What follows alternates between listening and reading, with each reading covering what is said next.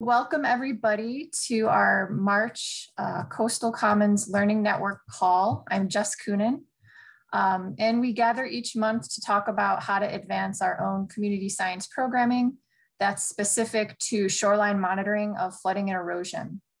So we've been meeting since October, and it's usually been a small group from the Northeast states, but today we welcome some new colleagues from the Northeast and across the US. We're not going to do introductions today just to make the most of our time with our guest speakers, but we're really glad you're all here to see your new faces. This network is fairly informal with the goals of improving coordination and communication between Sea Grant programs, sharing best practices, lessons learned, and just increasing our capacity for these kinds of programs. So today we are excited to have our first guest speakers to offer some in-house expertise around community science. Kristen Grant is an extension associate with Maine Sea Grant and UMaine Cooperative Extension, located at the Wells National Estuarine Research Reserve. Her work includes a range of activities to build the capacity of coastal communities to plan and adapt for their future. She led the Sea Grant Community Science Visioning process and manages a successful long-term community science beach profile monitoring program in southern Maine. And Alyson Eberhardt, with the cool background when she's not displaying her video, is a coastal ecosystems extension specialist with New Hampshire Sea Grant and UNH Cooperative Extension. Her work involves community-based restoration and monitoring of coastal habitats. Alyson was also involved in the Sea Grant Community Science Visioning process, and she manages a citizen science program that trains volunteers to work on local coastal research projects. So thank you so much for being here today. And with that, I'll hand it over to you. Okay, thanks, Jessica. Really good to see everybody, and thanks so much for turning out. Really great to be meeting with everybody. And I'm going to actually start with a statement here. So I'm going to do a land acknowledgement. So I live in and I'm talking to you today from Maine, which is the land of the Maliseet, the Micmac, Penobscot, and Passamaquoddy, who are known collectively as the Wabanaki, which means people of the Dawn Land. And I want to acknowledge the Wabanaki stewardship of the land and their continued strength and resilience in protecting it. And I'm going to just give Alyson a chance to introduce herself too. Hi everyone, I'm Alyson, and I'm just south of Kristen in what we now call New Hampshire, but I want to acknowledge that I'm a settler on the homelands of the Abenaki, past and present. And I acknowledge, honor, and am grateful for the land and for the people who have stewarded it through the generations. Thanks.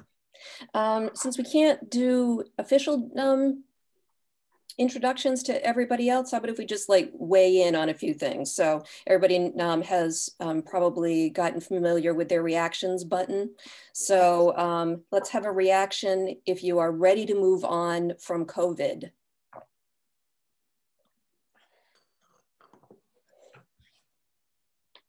Nice. All right, and how about a reaction if you're someone who is currently managing a community science program?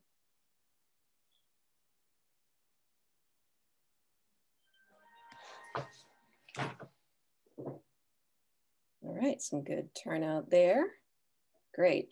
And how about if you're new to community science, this is sort of your first rodeo? All right, nice. All right, thanks everybody, appreciate that. Gives us sort of a sense of, you know, who we're talking to without spending the time on all the introductions, so appreciate that.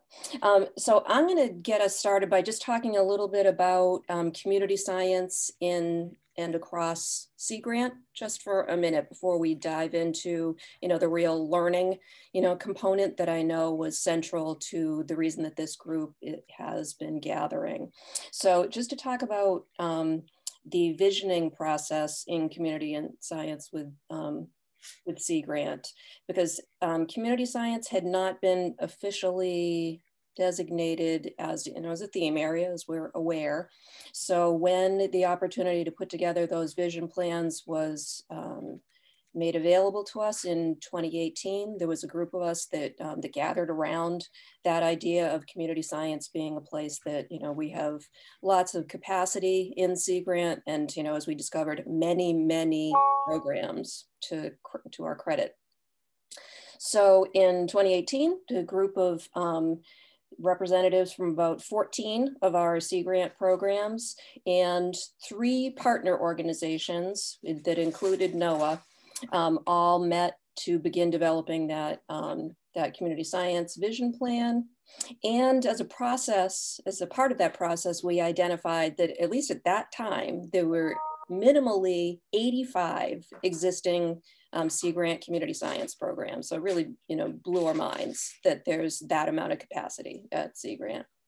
So the development of that vision plan led to the creation of the Sea Grant Community Science Network.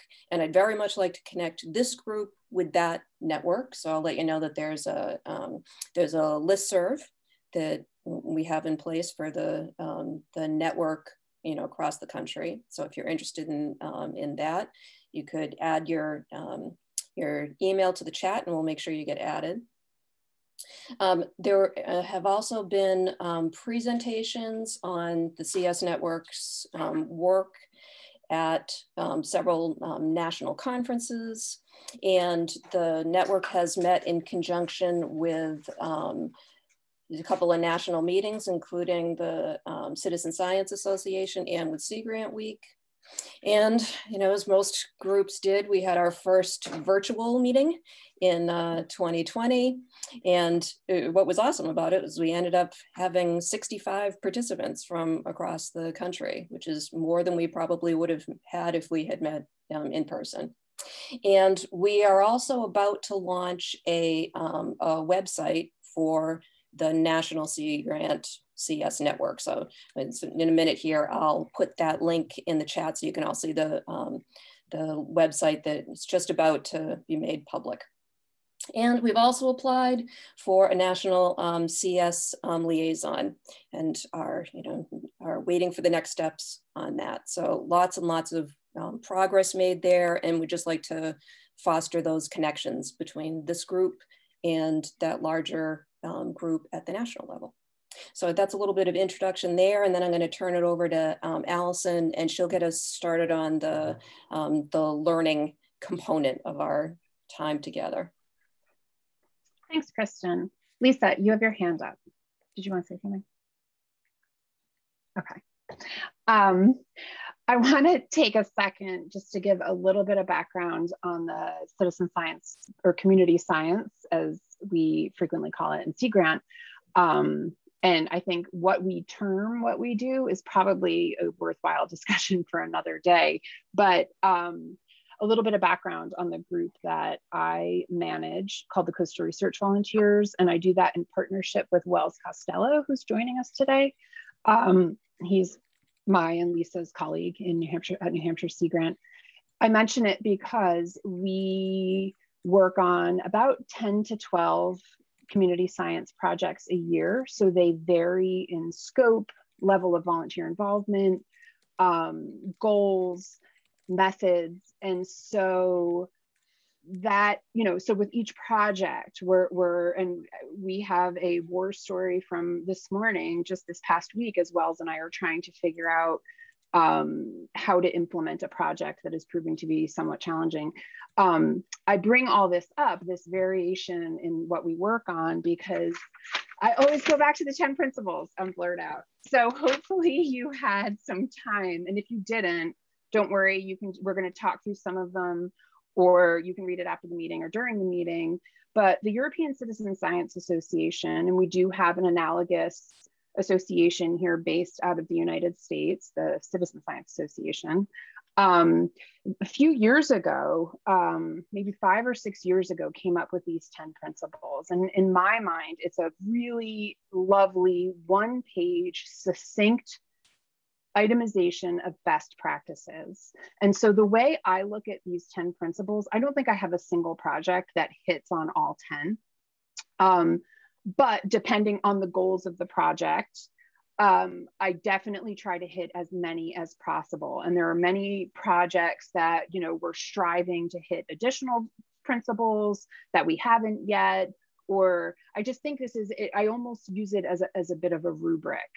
And as Kristen and I were talking, some of these emerged to us as more important. You know, some of them are kind of foundational and in my mind should be a part of every citizen science project or community science project as a best practice. And then some are maybe a little bit harder to attain or, and I think that's ripe for discussion as well. So what we'd like to do today is to just workshop a couple of these that we've pulled out as really important and then hopefully foster some discussion around them.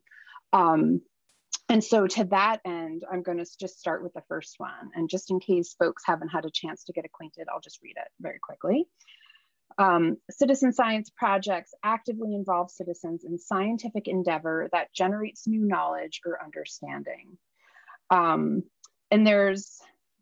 citizens may act as contributors, collaborators, or as project leader and have a meaningful role in the project.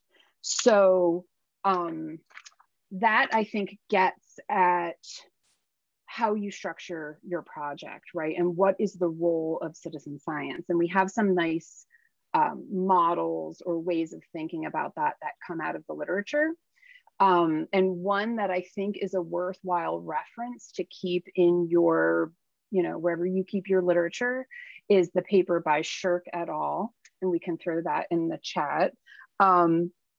Where Jennifer Shirk, who's currently the acting executive director of the Citizen Science Association, she goes through these different models of citizen science, and she has 5, and I think we should chat about 3 different ones, the 3 in the middle, and that's contributory, collaborative, and co-creative. And so a contributory project is one where your volunteers are typically simply providing data. So they show up, they implement some method, they hand over the data, and then they go home. And so by way of example, Wells and I, this is not a shoreline monitoring project, but we have a project in partnership with New Hampshire Fish and Game where volunteers staff an eel monitoring site. They staff it 5 days a week for about 10 to 12 weeks out of the year during the eel migration. They collect data, the data get handed over to Fish and Game. So their role is really as data collectors. So that would be an example of a contributory project. A collaborative project is one where your volunteers are taking on a little bit, you know, it's kind of this, I don't want to say hierarchy, because I don't like to put judgments on one that's better than the other. I think you want the one that best serves the project. But, you know, stepwise, maybe the next level of involvement would be contributory. And I think, Kristen, you have some examples from Southern Maine beach profiling. Sure, I'll pick it up for a second. And I would also like to introduce Max Olson, who's the volunteer coordinator for the Southern Maine Beach Profile Monitoring Program. And so I'll talk for a second about our program. And unlike Alyson, who's working with, what is it, Alyson, something on the order of 10 different volunteer monitoring programs that are part of the Coastal Research Volunteers. We're a one-trick pony in Maine, at least for me. This is the program that we work with, but it started in 1999. If there's any benefit to that, we've managed to keep it running for coming on 22 years now, and it was actually started as a Maine Sea Grant research project. So looking at how the possibility is there to, start a project, as at a research level, but then look at a transition to making it a long-term monitoring program.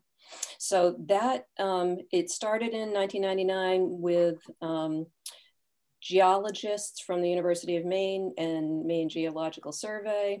And, so there was grad student, there were papers, there was all the stuff you would expect from a research project. And then because, this effort had been made to build this monitoring program, there was an investment that Sea Grant made of my time to continue the project. Since, if we're talking about shoreline monitoring, you don't get much out of 3 years of data, but 22 years, you're starting to get what you're looking for. So, so in about 2002, the transition was made to this long-term program. And, over those years, we've had between 100 and 150 volunteers on something like 12 to 14 beaches and in 9 or 10 towns in southern Maine. So, sort of roughly between Portland south to the New Hampshire border. And also to our credit is in all that time, the program has been adapted, picked up and turned into something slightly different to work in other places. So that's another one of the projects that Alyson and her team manages is the beach profiling program that is in New Hampshire, started with the Maine model and made it what was going to work for them, but also same thing in California, and amazingly in the Yucatan Peninsula of Mexico. And so the project started very much in this contributory phase.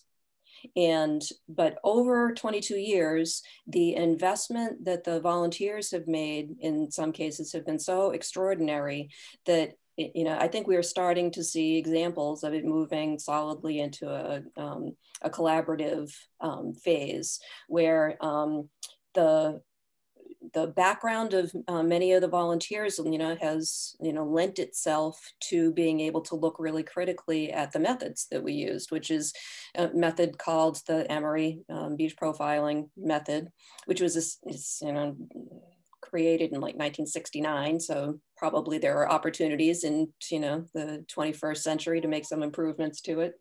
And so several of the volunteers looked at the method and identified some places where it could be improved, made those proposals to Maine Geological Survey. We tweaked the method, and they actually presented on their findings to the beach profilers at the Maine Beaches Conference in 2019. So that was a really nice example and very satisfying as somebody that's been involved with the program to see the monitors stepping into leadership roles that way.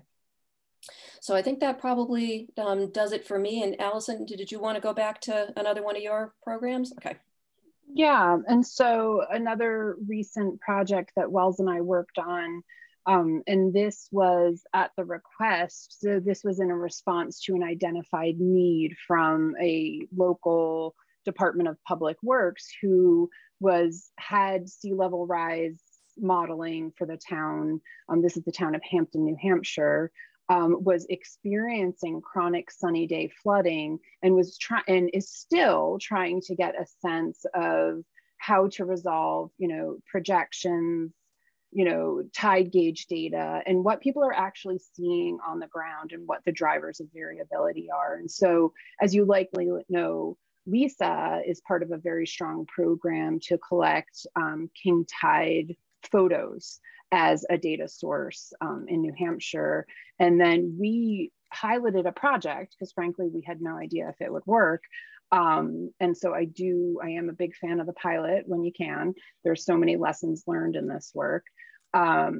We piloted a project to engage local community members in getting out and delineating the flooding during a king tide. So going out, collecting waypoints, and with the idea that if this method works and we had a critical mass of data, and then, collecting some other data like wind speed, wind direction, tide height, we might be able to get a sense at what's driving some of the variability. So the actual getting at what the drivers are was beyond the scope of this pilot.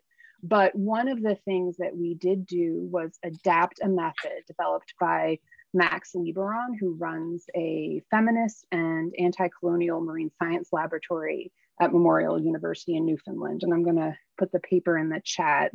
A method called community peer review. And what we did is, rather than a model that we typically employ, where we collect the data, we synthesize the data, and we report it back to the volunteers, Wells and I have really been toying with this idea of giving the data back to the volunteers and saying, what do you see? Like, does this make sense? Do you agree with this? Like, do you give us consent? Essentially methods for looking for consent by the people who are active participants in your data collection. And so I would say that was us taking a project and moving it beyond just contributory to more of a collaborative place, where we were now saying, your input is a critical part of this process, your input on the back end of the data analysis and interpretation. And I will say, for the purposes of that project, where you were taking these waypoints and, putting them over in some, putting them over aerials and with, limited elevation data, and you're trying to make sense of it, their observations and their interpretations were critical. And that was very eye-opening to us. So we've been trying to do that more and more in our projects, and have done it with beach profiling as well. In fact, where we have our data reports, and before we send them out to the world, we're putting them back in the hands of our volunteers, and they're currently or about to conduct review of those for us. So just similar to Kristen, kind of maybe getting the project set up and then increasing involvement as you understand the project better, and maybe you get more buy-in and connection from your volunteers.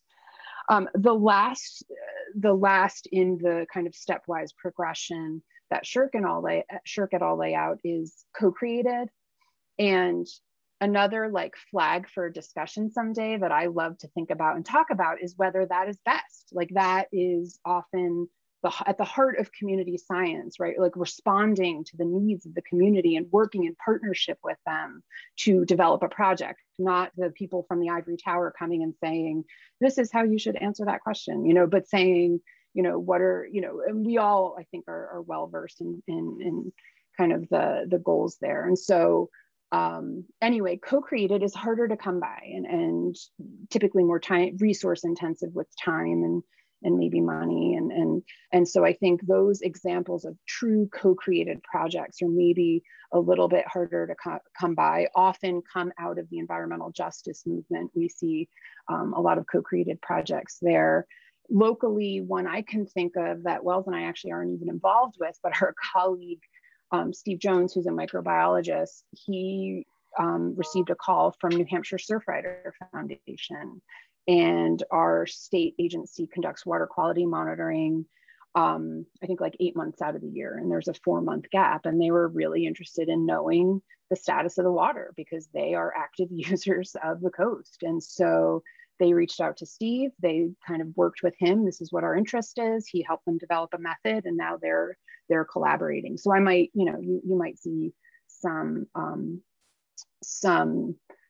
evidence for maybe a co-created project in there, since they were an active member in identifying the need, developing how to address it, and then disseminating and sharing data. So I guess any questions, and I should say, you'll notice that Kristen and I have a couple slides just as like prompts to think about, but we're really hoping to nurture discussion, and I think we're all maybe a little sick of just like sitting in front of PowerPoint slides, and so we purposely designed this to hopefully to spark discussion. I guess at this point, we have a question or a poll for you, but any questions about anything we've mentioned so far or comments? I do. Yeah, Pam. Really interesting, thank you, because you could read the 10 principles, but I love hearing the examples, the real life examples. And I'm just curious, so it seems like in both of the cases, it kind of started in contributory, either with that group of people and or with the method, right? And then you went to collaborative. So, which I can very much see, especially for us, for some of the newbies, or is that nowadays, is that because the beach profiling was 20 years ago and technology and other kinds of things and different volunteers are now more aware of some of these things that you could just kind of jump into collaborative? Or any thoughts on that? Should you really go 1 to 2 to 3, or co-created is probably different, but or can we just kind of say, okay, no, let's design this as collaborative. Let's design this as co-created.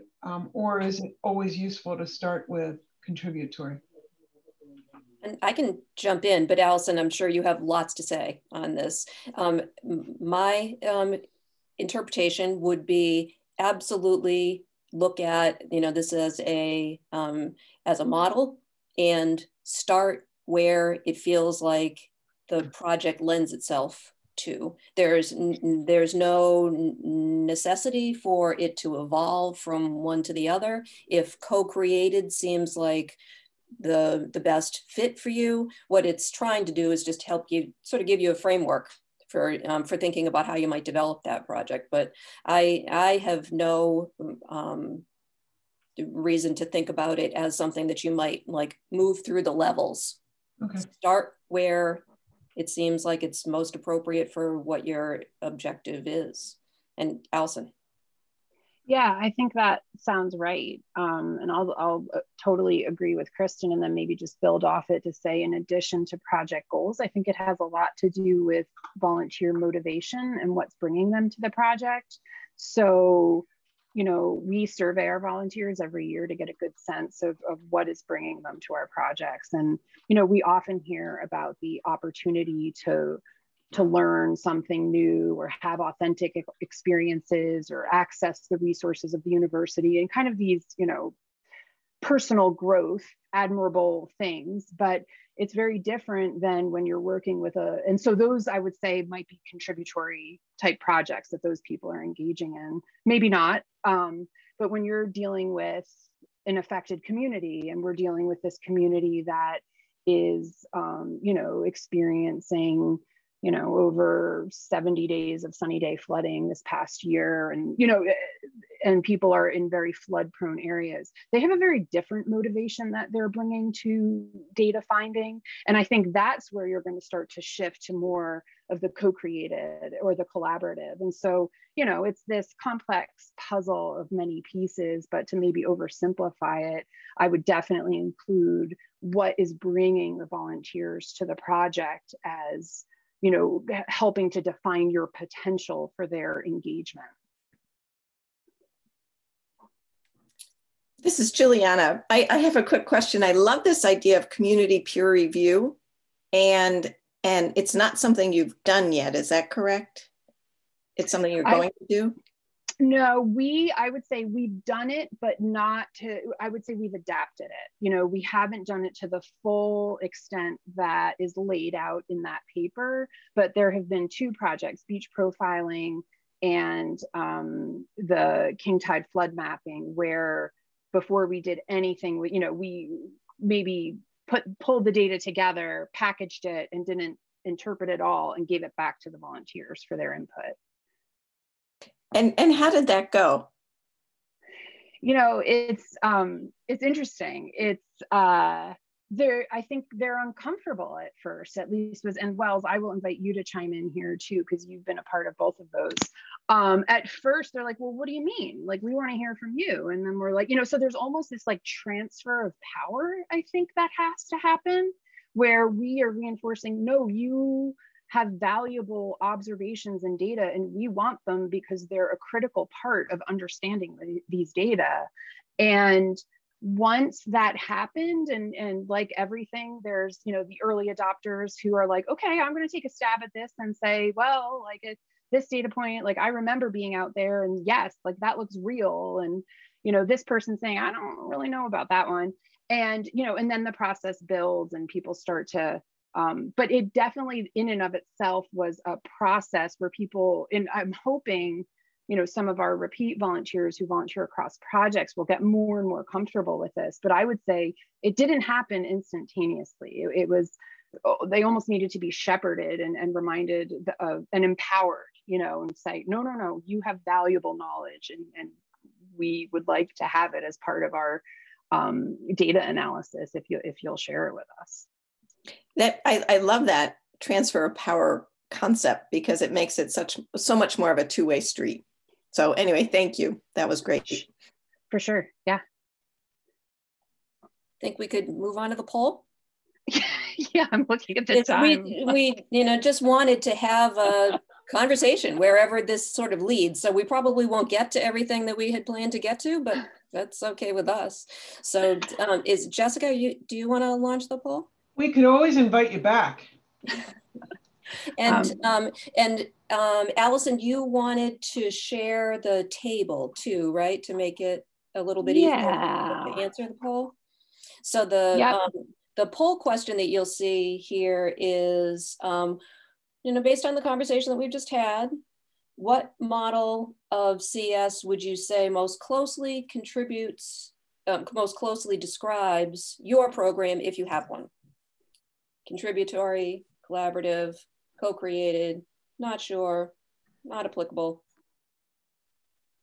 And for context, just in case, so you don't have to rely on your memory of our discussion, this is a table from that Shirk-et-al paper. I just grayed out the end points that they describe and have your definitions of the other three there for your reference.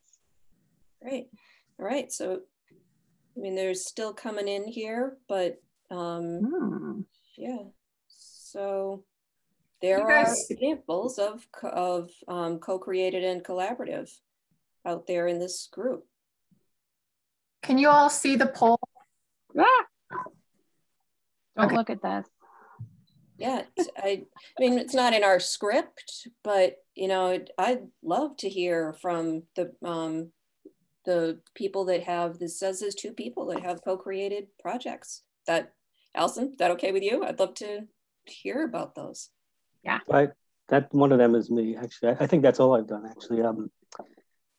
So I worked through the AGU text program, which is supported just to do co-creation of science around issues communities are dealing with, and mine was nuisance flooding in the coastal zone. And I think, Alyson, the last thing you said right before we did the poll was right on. We value your knowledge. And that's where that starts, that there is a local and indigenous knowledge that these communities have, and that they are realizing there's issues they're seeing in their communities that they're not really sure how to manage or respond to. And when you create that partnership, and I will say it's not that easy, but when you start to make that partnership and discuss with them, what they think the problem is and what kind of endpoint are they looking to get to, you lay out the goals and objectives together and then create the research framework to help them understand the problem. And so that's where most of my work has been. And I would love to have a total 1-hour call on just all the issues that come up with co-creation, because they are tremendous. And I don't think Surfrider, I think with what you're doing with them, sounds like it's a kind of we really want to understand what's going on for our own safety and health. Whereas some groups really want to understand to force policy change. And that becomes a challenge when you're trying to be the neutral science broker. Yeah, for sure. Tom, thank you for sharing that. And also, so Tex that he referenced is Thriving Earth Exchange, who is associated with the AGU, and they have some really incredible materials that I refer to in my work. And so I just threw up their website. It's one that's worth poking around for resources if you're interested.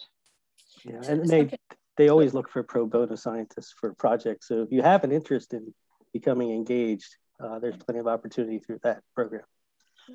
So Tom, are both of those projects yours under co-created? No, I think somebody else threw one in.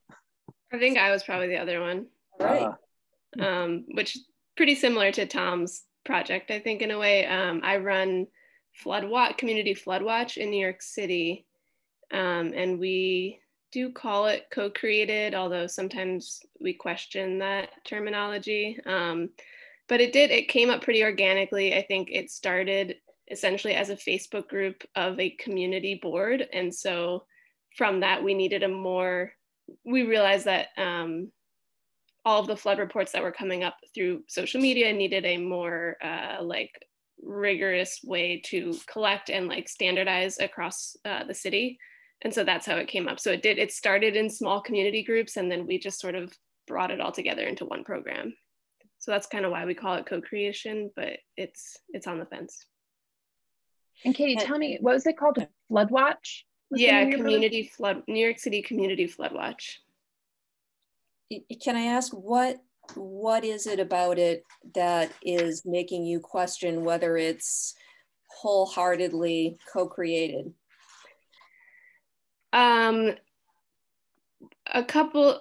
Just because it does become me asking people to submit flood reports a lot now, and but I still do think it is co-created, because we do always consult with the community about like how would you like to submit flood reports, like what's the easiest way and what's the most useful way to present flood data back to you. So so I do think it is co-creation. And then we also talk about it in terms of co-creating with the city agencies as well, who are involved in the project. So I'll say it is co-creation. Thank you.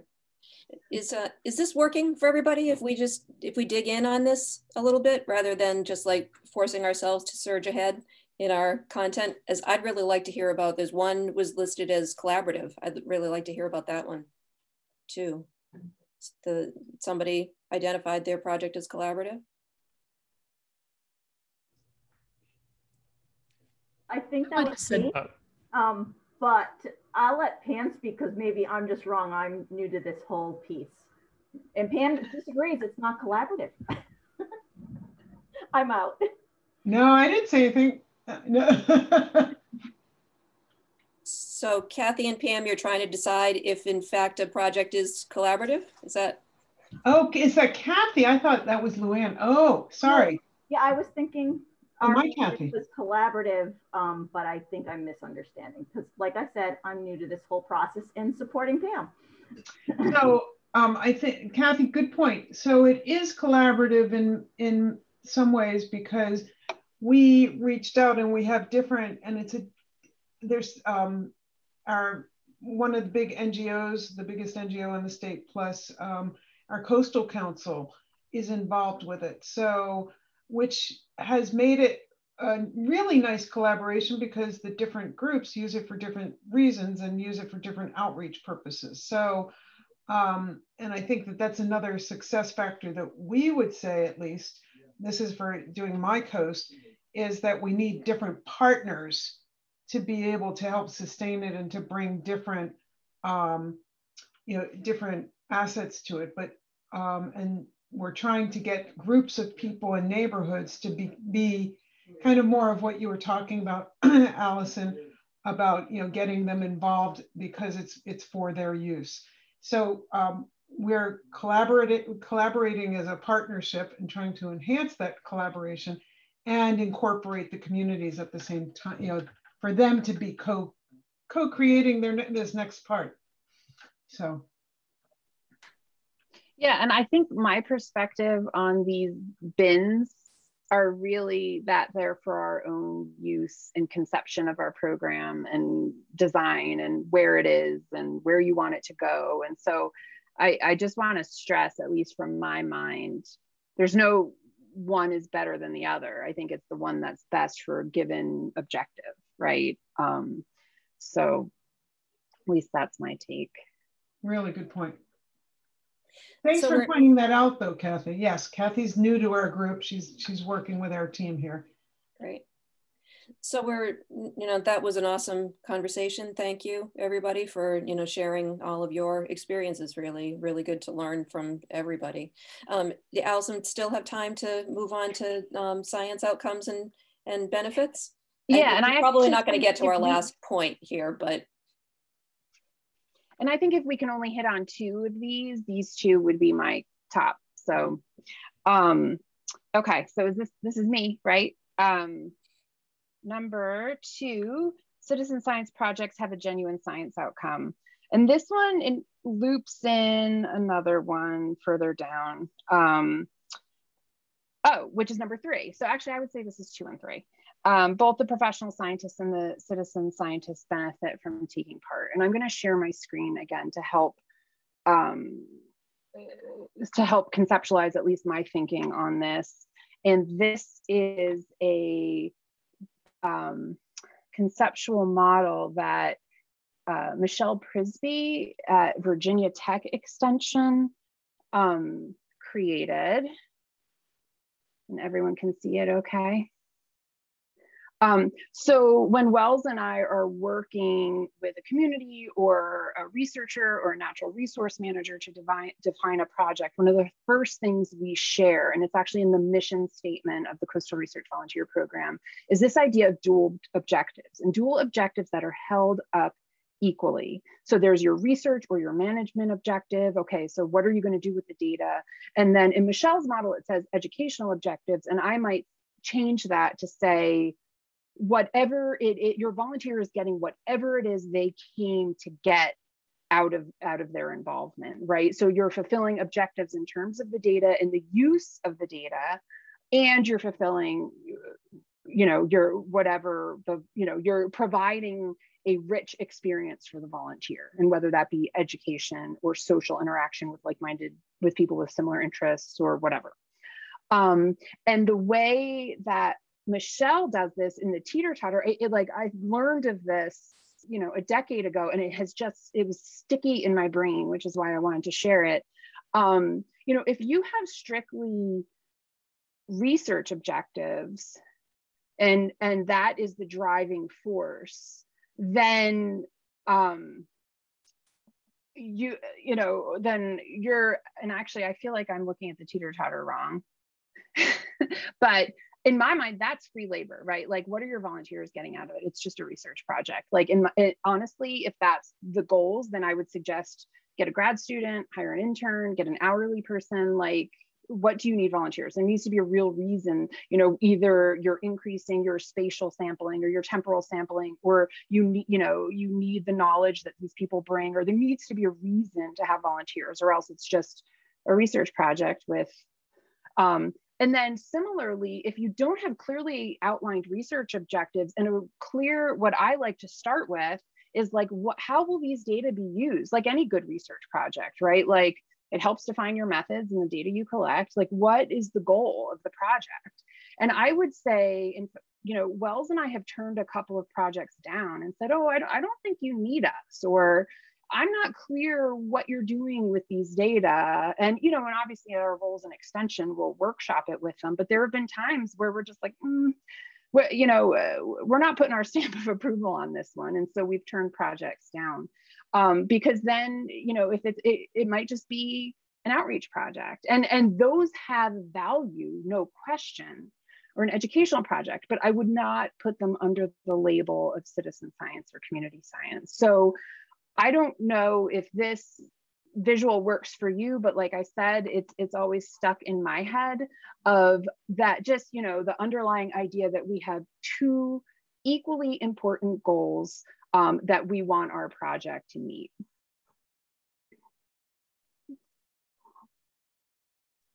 Okay. Any reactions?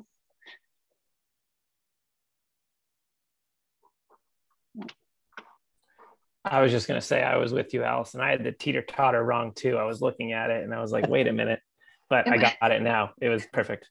It took me a while to figure it was the weight. Yeah, the weight.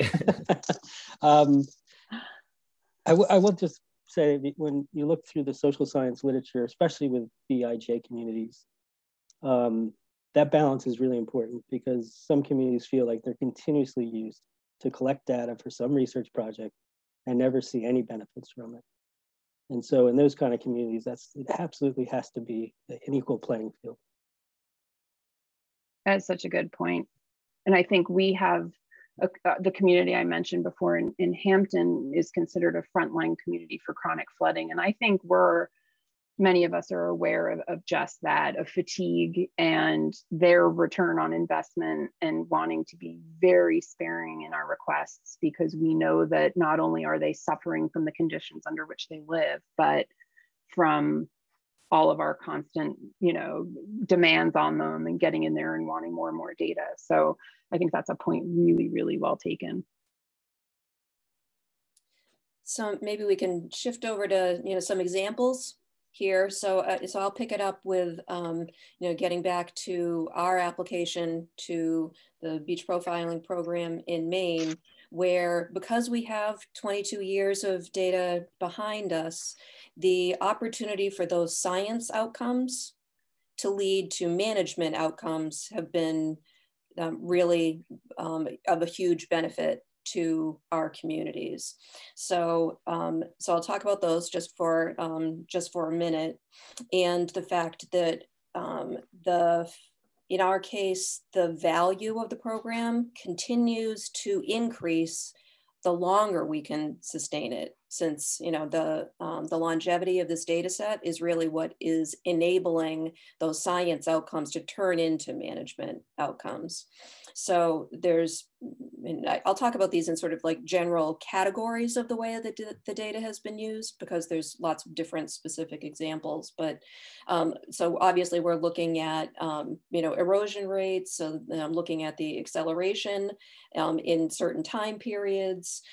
So for looking at new erosion mitigation opportunities, looking at design of dune restoration and path improvements, replacement of seawall options, evaluation of beach nourishment efforts, and colonization of dune grass, looking at beach nourishment in relation to dredging projects, and looking at permit applications for Natural Resource Protection Act.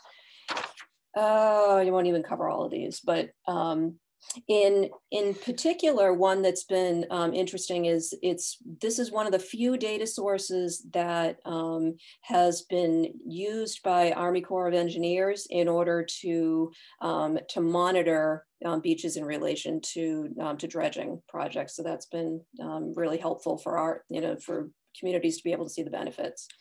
And recently it's actually also been used to for the most sort of comprehensive seawall redesign in the state, was guided by the beach profiling data. So at this point, the benefits to the communities where these the program is taking place have become really clear, to the point that the main reason that the project has been able to sustain itself all these years is that starting, I don't know, 12, 15 years ago or something, we started going to the municipalities themselves to ask for them to fund the program. So that because the continuation of monitoring programs is extremely difficult, trying to find, funders for something that you're potentially going to keep doing for decades is a challenge. So, so looking at in this case, who are the direct beneficiaries of the data, and how could we turn that into, what is not a lot of money, but enough money to sustain the program, because it funds essentially Max's time. My time is provided as match, but all of that has put us in a position to be able to have a program that's 22 years old, and hopefully will continue for much longer than that. So I'll turn it back to Alyson to talk to a couple of other examples. Yeah, and don't be intimidated by all Kristen's amazing outcomes, because that's what you get from a very well-run program for 2 decades, right? So this is like what we're all aspiring to. I at least tell myself that, because our beach profiling program is in its 5th year and we do not have those outcomes, but we are getting there. And so I just want to share a little bit about our profiling program, because it was very much built on the structure. We took Maine structure and transferred it to New Hampshire and made some tweaks to work for us and our communities and our coastline. And we had originally intended to fund it the way Maine funds theirs. We were going to ask our coastal communities to buy in to the program. And that doesn't work in New Hampshire, because unlike to our north in Maine, and unlike to our south, particularly the Plum Island area and Salisbury, they value sand, and they know the role that sand plays in storm buffering capacity. And apparently in New Hampshire, our communities don't necessarily prioritize that. We have a tax structure that is quite interesting and drives a lot of decision making and where funding goes, including most of our beaches are state owned. Our state parks do not have a budget line in the state budget. They're purely funded by entrance fees, so they don't feel like they have money to spare. And again, getting back to the whole sand issue, I don't think that when we first started this project, I don't think our stakeholders, namely our coastal municipalities and our state parks program, valued the work. They're like, what do we want this data for? Like we rake our algae, we contour our beaches so we can fit more blankets on it. Done. Like, I don't understand why we need these data.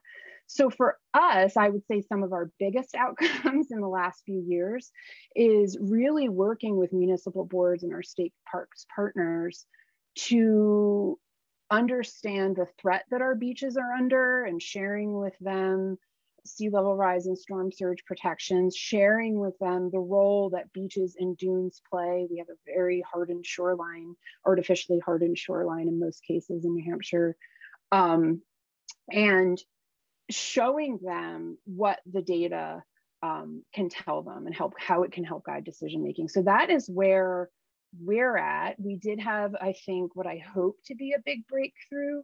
I was invited to share our data. The Hampton Beach Area Commission is developing the hazard mitigation chapter of their master plan. And I spoke, and we have an estuary that's dredged every 5 to 7 years. And they bring the dredged material, which is like a really lovely sand that's clean and perfect for nourishment projects.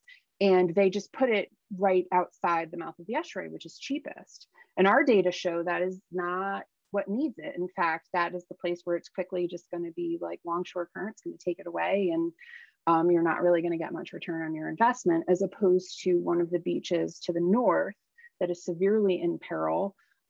It's where there are hundreds of thousands of dollars regularly damaging the infrastructure that's there, and that beach would very much benefit. And so we shared our volunteer collected data, this was a month or so ago, and a conversation started about, now the town needs to look out 5 to 7 years and figure out how to raise the additional funds to get the different dredge material and pay above what Army Corps pays to move the sand up. But that conversation is starting. And so again, we don't have this amazing list, but we're a younger program and our conditions are such that we're dealing with a little bit more of a hostile environment. And so, but anyway, all of that is to say, we're really starting to see a little bit of a change in how people are valuing the data, even just being invited to share the data at this meeting to help guide decision making. That in and of itself, I think, was an outcome. Now hopefully leads to something more. So we have 5 minutes left here, and we, as I said, we're not going to get to everything we had planned to do here. We have this whole engagement activity for all of you. So Pam, maybe we could talk about, another time to come back and pick this conversation up. But I prompted Max earlier because we just finished a really comprehensive survey with our volunteers. So I was hoping that Max could talk to us for a minute about some of the messages that we can take from that survey about what the volunteers see as the benefit to them of participating in the program. So take it away, Max. Great, thanks, Kristen.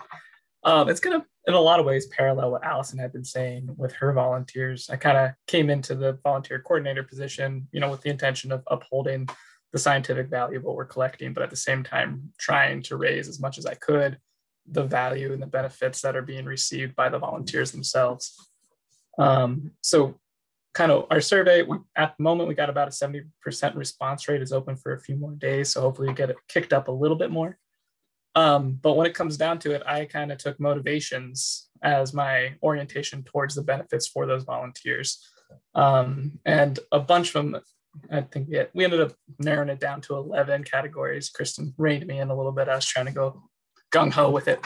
But so topics like, environmental concern as motivator, wanting to give back to your community, increasing your own knowledge. So a lot of these intrinsic values also with some broader societal and environmental impacts as motivators.